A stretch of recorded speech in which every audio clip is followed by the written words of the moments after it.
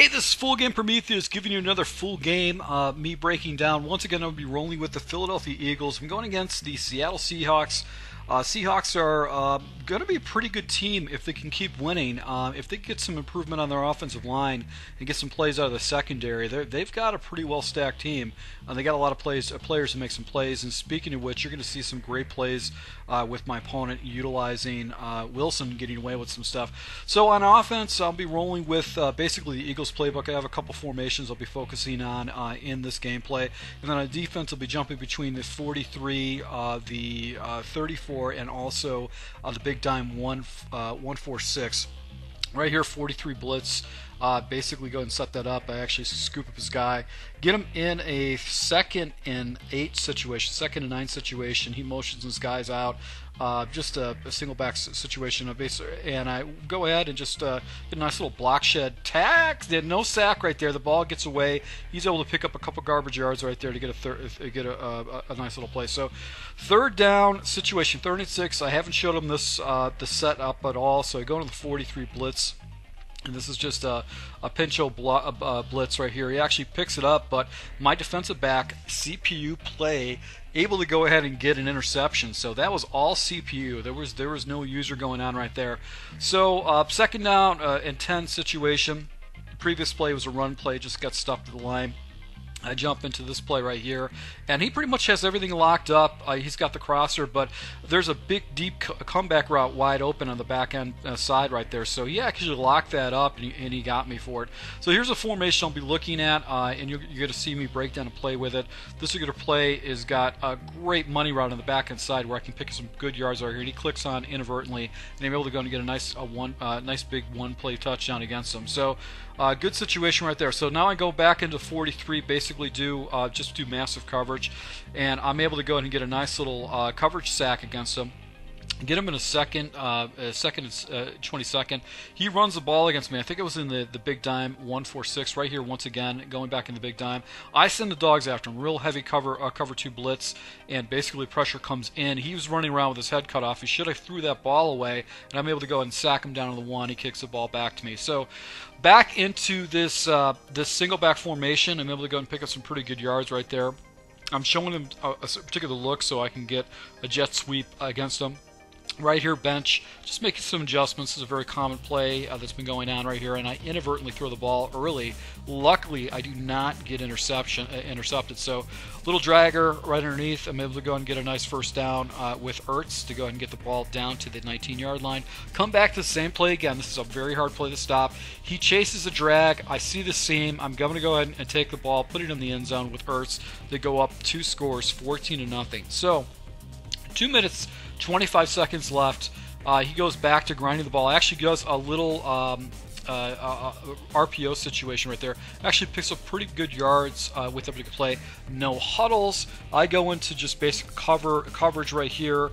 And then I think I jump into a quick blitz, and I miss my tackle right there. I actually missed my tackle. He's able to go and pick up a 1st down. So back to the cover 2 shell right here. Pressure comes in. He does not get rid of the ball. It looks like he was probably going after the flats.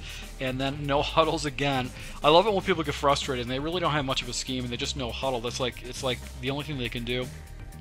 He comes across, he actually takes out this quarterback, and I'm able to go ahead and tackle him out of bounds, get him into a 3rd and 6 situation. He actually goes back to play action again, but I've got a blitz dialed up for him, and I'm able to go and sack him. So he punts the ball back to me again. So a minute and 17 seconds left. I haven't shown him this formation at all. I'm just going to go ahead and look underneath. I think he sent basically a 5-man blitz. I'm able to go ahead and hit the post right over the middle, and I'm able to go ahead and take this house against him. So I'm throwing up a 21 skunk against this guy in the 1st half. I'm expecting him to quit out. All I have to do is just go ahead and stop him. Right here, I go into a 34 defense, just cover 4 drop. Don't want to give up any kind of big plays. He takes off with his quarterback. So I think he no huddles. No, actually, he takes a timeout right here. Now I jump into the blitz right here. He actually gets rid of the ball. I get a nice little play. 3rd and 1 situation. I go into cover 4. Then I inadvertently change my camera view. It happened right here. He is able to go pick up a 1st down. And I think he actually no huddles right here against me. And I fixed my camera view, but by this time I'm a little bit discombobulated. He actually gets a couple good spins right there, and Carson's able to go ahead and take house against me. So Good run, just bad defense, bad adjustments. I got myself a little bit off kilter. So going to the second half, up 21-7. I just need basically one more score to go and put this guy out. With the jet sweep, I've been showing the jet sweep to him earlier, and he doesn't bite on it. So I'm able to go and pick up some good yards and get a nice little angle with that. Back to the same play again. I'm going to show him the jet sweep. And right here, I'm doing basically some underneath route. I got the crosser. He takes that away, so I decided to take off the quarterback right here because I get away from a sack. And I'm trying to basically get down, but I actually took a tackle right there and coughed with the ball. So that's one of the bad things about running with your quarterback is that if you do not go down, if you don't basically slide down, you can give up a bad play right here. So I don't know what was going on right there. He actually just got rid of the ball. Pressure was coming off the edge. He didn't have a fast read. Go back into coverage again with a cover 3 shell. It actually has a nice little run right here, but my defensive back's able to go ahead and tackle him, save a game-winning touchdown right there, a game-leading touchdown. So back to a cover 3. I'm actually doing the Bears look, just trying to switch up my defense a little bit against him. He does a nice little spin move, totally jukes me out. My tackling is just atrocious, and I know it's atrocious, it's bad. I jump into a little bit more of aggressive run defense right here, and he actually just basically smashes my dude and actually picks up some pretty good yards, even though I had him in the line of scrimmage. So back to some run defense right here. I actually take one of my guys. I get caught on the defensive line, which is never a good situation.